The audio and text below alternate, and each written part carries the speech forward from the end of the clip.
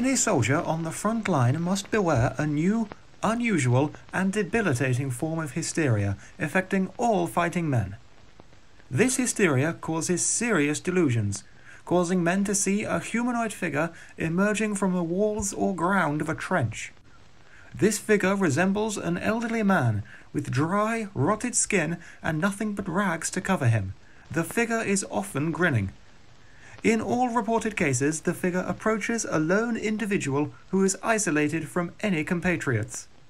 Almost always, the individual approaches an injured man who has been seriously afflicted but not mortally wounded.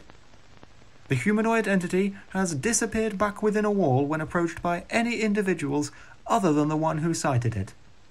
This humanoid entity is a delusion brought on by the intense stress of war and injury. It should be ignored. If an individual confides in you that they have been affected by this strange hysteria, alert your superior immediately. Thank you for your attention to this message from the Strategic Command Post. We hope you will cooperate. God save the King.